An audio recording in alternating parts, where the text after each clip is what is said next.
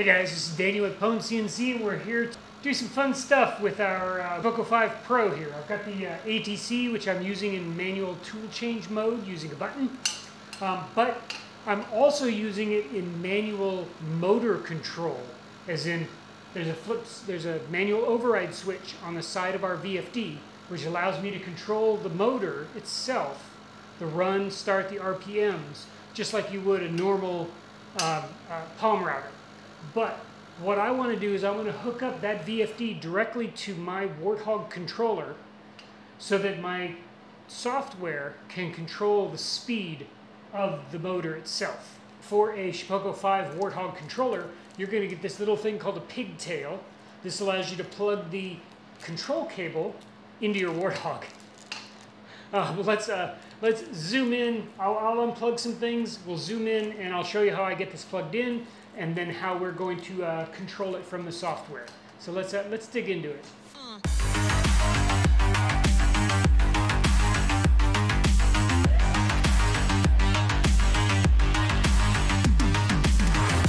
First, we're going to set our cables aside, and we need to pull basically all of our wires off from the controller.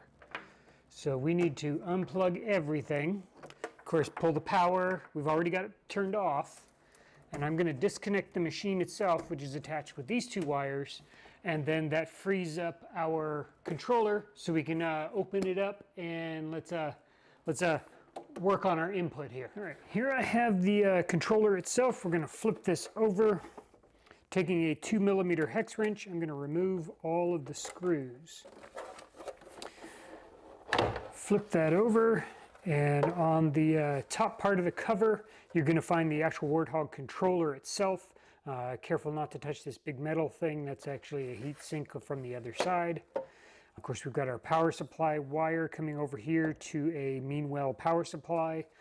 But we've got our spindle cable or pigtail right here, and you'll notice that it's coming in from that connector, in and down through the 2-wire pin over to this Molex, which plugs right into the 6-pin header. If you're holding the controller, you can see it from up here at the top. You got the Warthog right there. From the pigtail we've got here, goes into the 6-pin header. There's 2 rows of 3 from left to right.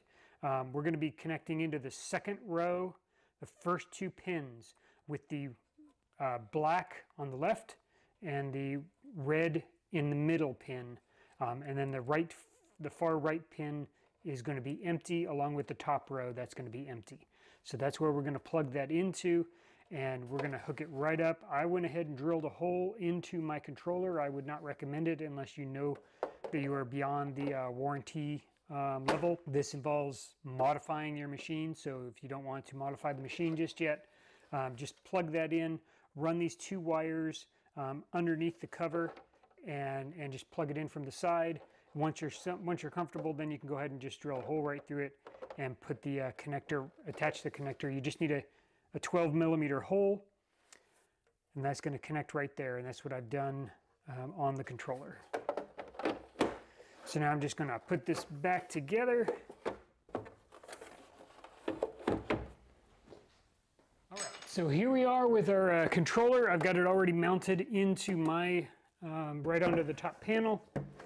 Plug this in, and let's plug the machine in.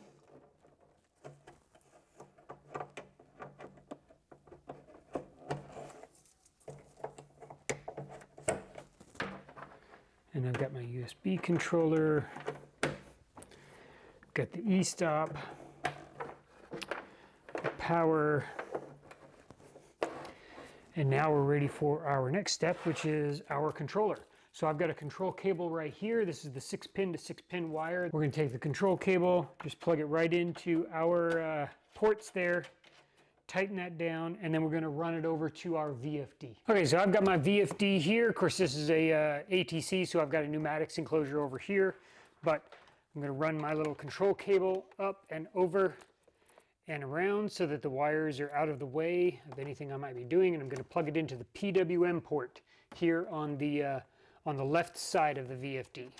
Okay, so I've actually finished all of the wiring. Now it's just a matter of configuring the carbide motion and so that it knows that it has a spindle, and of course the VFD, and make sure everything is all kind of flowing and working correctly. I've got my, I just need to initialize my machine and basically reset it up. See, I've pulled up carbide motion. I have not connected to the machine yet. What we need to do is go into Setup New Machine. So we need to tell the machine that we have got a spindle. This screen is the most important. The spindle setup, we've got a spindle. So if you've had carbide router configured, change that to a VFD spindle. Hit Save Settings, hit Finish, and then you can connect to your machine and run the initialization program. We've got a bit in there already, so we're just going to hit resume and allow it to measure. All right, our machine's all set up. Now, we can run a few tests if we'd like. Let's jog the machine over here so we can actually see it.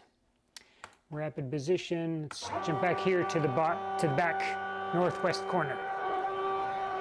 It's flipped down to automatic mode, and I've got a special programming, which I'll refer to that video here right now, but it will allow you to configure it so that if you tell it to run at all and the voltage gets up on that PWM line up to a certain amount, it will automatically start the spindle for us. So to test that, we're going to hit and go to the MDI screen. If you don't have that enabled, click Settings, and on the first tab for Options, check that box that says Enable MDI. That'll give you the MDI tab up at the top, which you can click, and it'll pull up this long thing here, this long dialog here. Now, what I like to do is pull up the settings and show the log, so I can see that, see exactly what's being entered, because what you enter into the MDI is what will appear in the log, as well as the results.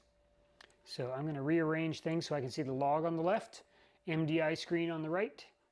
If I type in M3S6000, it's going to basically say start the spindle running at 6,000 RPMs. Now, since 5500 is basically when the shop vac in our IoT relay will trigger the shop vac and turn it on, I went ahead and unplugged it just so we don't have to hear that noise. But if I hit send, we'll notice that the spindle automatically turns on. Now, the lower RPMs, the more the variance in the speed. Now, if we jump that up to M3S12000, it goes up to 12,000, and you notice that variance is quite a bit lower. Hit M5, and that will stop the spindle, and once it goes below a certain voltage, it will automatically trigger the blinking, which is the stopped mode. So no longer do you have to hit the run and stop buttons.